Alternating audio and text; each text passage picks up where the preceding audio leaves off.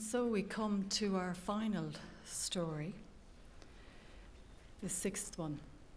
And the circumstances described in this interview happened over 15 years ago.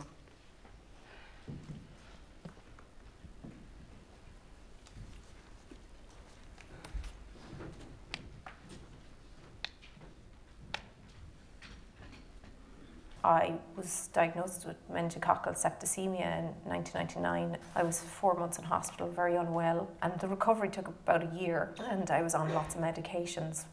I had a boyfriend, and we were only going out a couple of weeks. I was on the pill, and we also used condoms. The night that the condom broke, I was also aware that the medication that I was using could undermine the pill, so I was really worried. I went to a family planning clinic to speak to somebody about getting a morning after pill, and they said, you're not going to get the morning after pill unless you get a referral from the Rape Crisis Centre. And that wasn't the context of why I had been there. So I got the train from Galway to Dublin, I got the train from Dublin to Belfast. It was really, really stressful. Anyway, I get the morning after pill, and then I thought that that was it. I had nothing to worry about at that point. I'd covered all my bases in terms of my protection. And then 3 weeks later, I do a pregnancy test, and it comes back positive. My world absolutely fell apart. My family were very conservative, and I was afraid of the shame I was going to bring on them. They were just trying to recover themselves from my illness from the previous year, where they were worried that I wasn't going to survive. So the last thing I wanted to do was bring another drama on them about this crisis pregnancy. Like many of my peers who've been in the same situation, I went to them first because I didn't know what to do. The only information at the time is crisis pregnancy organisations. And I thought I can go in there and they can direct me on all of my options. And at that point, I'd already decided I really wanted to have an abortion. I could see my whole future laid out for me. I was being offered a job, and these are all the opportunities I was going to have to turn down if I went forward with the pregnancy. And also I was concerned what damage the pregnancy was doing to my body as I was still recovering from the meningitis.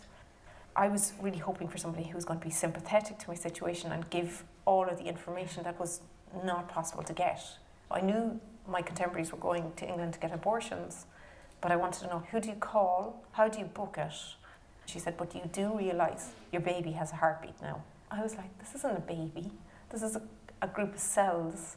I'm only 5 weeks pregnant. And she said, you know that in this country that having an abortion is illegal. If somebody discovers that you've had an abortion, you could go to jail for 14 years. And I was told that in what was supposed to be a counselling situation. I kind of felt I was in a total shotgun situation. And I also felt really guilty as well. I thought, oh my God, I've been so selfish. I'm not thinking about this baby. I've been thinking about me. Now, having that perspective, I just feel that was complete manipulation of the situation that I found myself in. I was very, very vulnerable, terrified. I mean, 20 years old, no information available to you. So I remember leaving the office feeling utterly even worse, I think, you know, that actually a judgment had been made against me. So I rung my aunt, who had lived in England for 20 years, and I thought, she's going to know what to do. She was brilliant, and she told me about Marie Stopes, and she told me how much it would cost, and she said she was going to come with me, and oh God, actually having that was brilliant, you know, having somebody just to say, you're not alone. But I think for me, the damage had been done by that conversation with the counsellor, because I think a seed was planted at that point, and what I ended up being more worried about was people finding out that I was pregnant and I had done something about the pregnancy. I was worried that somebody would say something to the guards. So in that fear, I made a decision to continue on with the pregnancy. I eventually told my mother. My mother was really adamant, you're not allowed to go to have an abortion, it's a sin. We won't be able to look at you again. If you make that decision to go to England, then you won't get the support that you need here. But if you go the other way, we will offer you the support with the baby. The boyfriend at the time was unwilling to deal with it. As I went forward and had the baby, I ended up on my own because he was unwilling to be there to support the baby either. The health concerns did actually manifest in the pregnancy. I had the baby when I was 7.5 months because my liver went into shock, so the baby was premature. I loved him. I can tell you I loved him from the moment I saw him, and I loved feeling him kick inside me in the same way that and I've had other children, I have loved those babies. But what I do not like about this whole thing was that decision about being pregnant and living with the consequences of all of that was forced upon me. And there was no access to information to get another alternative.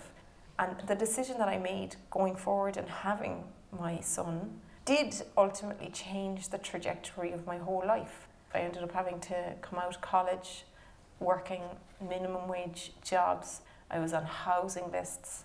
All of my choices became really, really limited really quickly as soon as I had him. Whereas I look at the other person that created him, and he had nothing holding him back. I'm 37 now, and I look back at all of my 20s when all my friends were travelling the world or progressing into education or into employment, and I was queuing up to get a one-parent family payment, or somebody was calling on the door to investigate whether I was conning the system or asking questions about my private life. A judgment was put on my whole life. I had to live with all of these consequences. Any sense of privacy or dignity went out the window when I had to make that choice. I mean, I just think of, the founding document of our proclamation was cherish all the children of the state equally. I didn't feel cherished. And I'm a child of the state. I was totally and utterly othered by my constitution, by the legal system, by access to information or access to progression as a human. And then you're not allowed to talk about it. You're not given any kind of platform to say, hang on a second, there's no equality here. That makes you feel very isolated and angry. It's not that I regret having him. I absolutely adore my son. I'm very happy that I have him now, but I do feel that a huge opportunity was lost by being forced to make that decision. Yeah. It's about choice. It's about actually somebody trusting you and really listening to what your fears are and saying, that's a really valid concern. Are you sure that that's what you want to do in life? Okay, well, if that's what you want to do, and I accept that decision, and I'm going to support you in that choice, and I'm going to be there for you afterwards when you've made that choice. Going forward, what I would really like is my country to be aware that there's another 50% of the population here, and how can you make them feel cherished?